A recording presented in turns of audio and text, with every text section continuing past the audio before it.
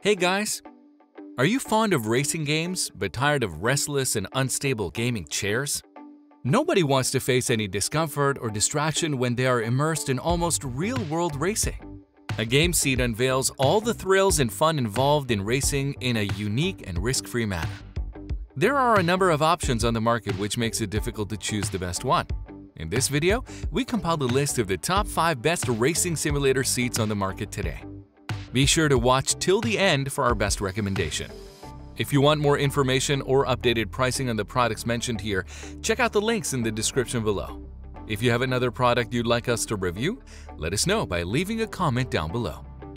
So, without further ado, let's get started.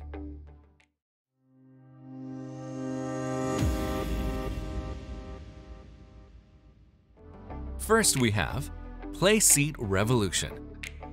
Buyers are greatly inclined to this simulator because of its adjustable seat distance from pedals, pedal angles, and steering wheel distance. They also found the instructions simpler and more detailed than ever. Its pros are: it has quick and effortless steps of assembly. It applies to all steering wheels and pedals available. It has a collapsible seat and modifiable wheeling positions. It boasts a brilliant, long-lasting, and robust silver-coated metal construction.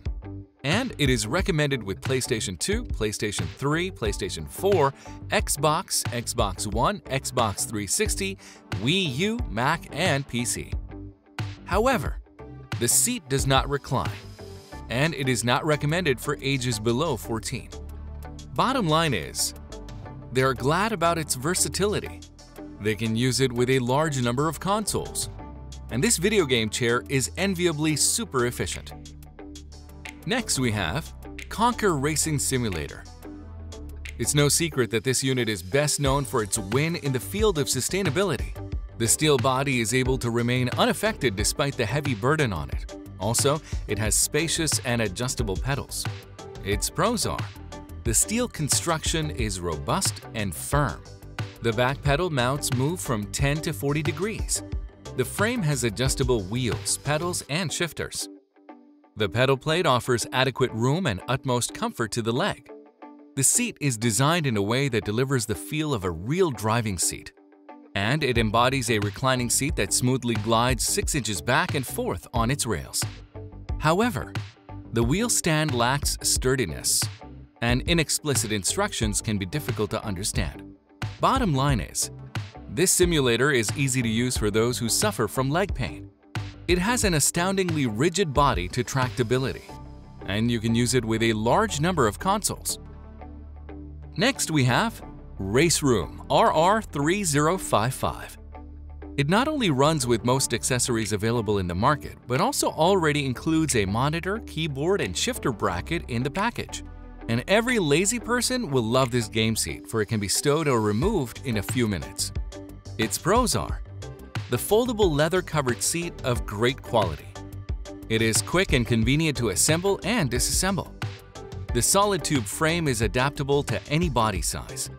It is composed of an adjustable steering wheel bracket and an optimized pedal pad. And it is compatible with all wheels and pedals from Thrustmaster, Logitech, and Fanatec. However, the product might be expensive for some, and somewhat makes a creaking noise with time. Bottom line is, it has a foldable backrest for simplified storage. The pedal pad is ergonomically built, and it has a steel framework for a longer lifespan. Next, we have runner-up GTR Simulator GTA-F model. This rig is incredibly substantial in withstanding huge weights like up to 440 pounds. In addition to the firm and rigid structure, it is also attractive in design and looks cool wherever you place it in your home. Its pros are: this is a wiggle-free simulator. It includes a super reclining seat and a single or triple monitor holder. It has a wonderfully durable diamond silver frame with a powder-coated finish. A well-built aerodynamic profile adds complement to its infrangible and stylish design. It consists of the steering wheel plate, steering angle, pedal angle, and frame length, all adjustable. And it is friendly with all gaming consoles including PlayStation 1, PlayStation 2, PlayStation 3, Xbox One, Nintendo Wii, Nintendo GameCube, N64, Sega, and many more. However, it has a tedious assembly. It is non-portable due to its heavy body, and not so easy to store due to the large size. Bottom line is, it is adjustable in 14 different ways. It supports all gaming consoles, and the frame is made from long-lasting diamond silver. Finally, we have Best Overall Playseat Challenge. Customers, especially heavyweight individuals, are satisfied with the quality of this simulator. They love the portability of this product. According to most buyers, its adjustability is outstanding, as now they can even store it under their beds or behind sofas.